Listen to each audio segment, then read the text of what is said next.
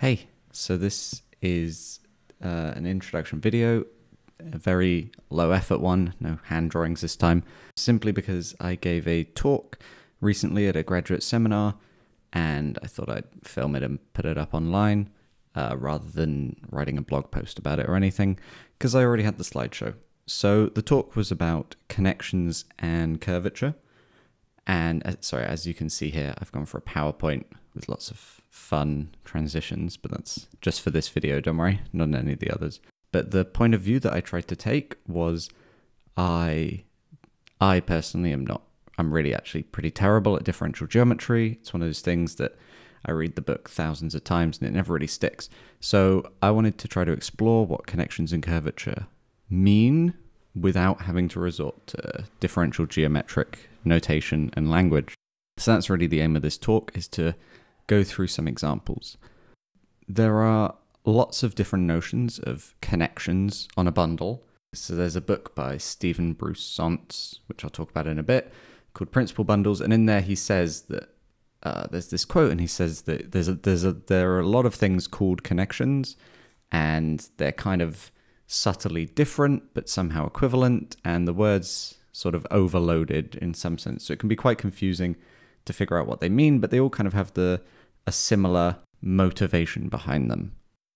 And something that we can study once we've formalized what the idea of a connection is the curvature of a connection.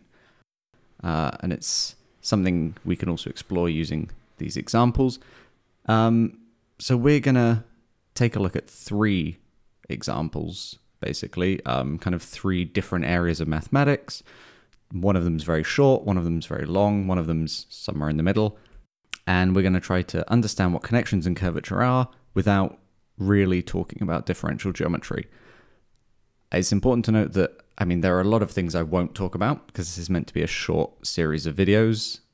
Most notably, I'm not going to talk about gauge theory, which is where a lot of physics, for example, can be found, and it's kind of normally the crowning aspect of any course that covers connections and curvatures. The goal is you kind of want to end up doing gauge theory, because that's this beautiful theory that encompasses everything. So things like Yang-Mills theory, Maxwell's equations, the Dirac monopole, instantons, these are just some words I've taken from the table of contents of this book by Stephen Bruce Sontz. So if you're interested in any of these, definitely go check out the book. The book is, the one differential geometry book that I own because it's that good. Even I decided to buy a copy. It's really well written and very approachable. Something else I won't talk about that I'm very interested in, but I'm going to save for another video series later on, is higher analogues of connections and curvature. So these are things like if you study gerbs, which are kind of like, you can think of them as sheaves of groupoids, or you can think of them as kind of some iterated procedure. If you kind of start with bundles, then instead of giving transition maps on intersections, you give a bundle on the intersection, and this gives you a gerb, and then you can define a 2-gerb and a 3-gerb, so on.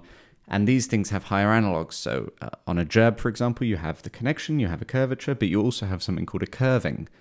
And there's a beautiful story to do with Deligne cohomology and these higher curvature, connection, curving things and bundle gerbs and characteristic classes, and it's beautiful and lovely, but I'm not going to talk about it at all. And finally, for this introduction video, kind of repeating myself here, I'm going to talk about these three examples, and each one kind of starts pretty simple, hopefully, and gets a bit more complicated towards the end, but then each example is independent. So kind of the difficulty curve or the technical detail curve of each example gets more and more, but at each new example, it resets. So I'm going to split this up into individual videos for each example. And the point is they're independent. You don't need to have watched any of the others to understand it. The last thing I'll talk about in this introduction video is a little family tree, if you will, or like a hierarchy of the kinds of connections that we normally come across, some words that you might recognize. The most general kind of thing that I consider in these videos is the idea of an Ehresmann connection. And this is something you can define if you're studying smooth fiber bundles. And there's two children of the Ehresmann connection. In a sense, there's linear connections, or they're also called causal connections. And these are the things you want to study if you're looking at holomorphic vector bundles or smooth vector bundles. And another particular example of these that you might be familiar with if you've done a course on differential geometry are the Levi-Civita connections. And these are, if you're studying Riemannian manifolds and you look at its tangent bundle, there's this connection you can put on it, and that's a specific example of a linear connection, which is a specific example of an Ehresmann connection. And the other direction you can go from Ehresmann connections is this kind of gauge theoretic way, which is looking at principal connections on principal bundles. Got a little arrow on the screen here. I work on the linear causal connection level of generality. So that's kind of where I've approached this talk from, and that's really where we mostly focus. When you hear about connections and curvature, normally there's three-ish approaches that are kind of the standard ones to take. The first one is something called parallel transport, and this is kind of if you want to sum it up in one word that's probably mildly inaccurate, you would call it like a homotopical approach. It's to do with paths, and as the name suggests, it's some kind of transport along paths. And the idea is, given a path in your base space, can this lift somehow to a path between the fibers? I'll actually talk about this as the second example for a little bit. We'll take a categorical viewpoint on what this means. Another approach is the idea of covariant derivatives, and this is kind of like a really differential geometry kind of approach.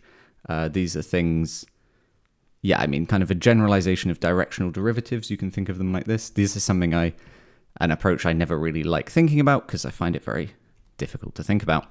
And then finally, almost, you have this kind of horizontal subspace, horizontal vertical splitting of tangent vectors idea, which is kind of a linear algebra idea. And there's a fourth way, which really, I don't think I've ever seen connections and curvatures studied this way. This is kind of a backwards direction, because normally you study connections and curvature, then you can learn about this thing called Chern-Weil theory, which lets you do characteristic classes. But you can kind of start with characteristic classes and informally work your way back to what connections and curvature are. And this is what we were doing in the third example. The reason I work with connections and curvature is because I work with characteristic classes. So this is the approach. This is the way that I think about them. So that's it for the first video.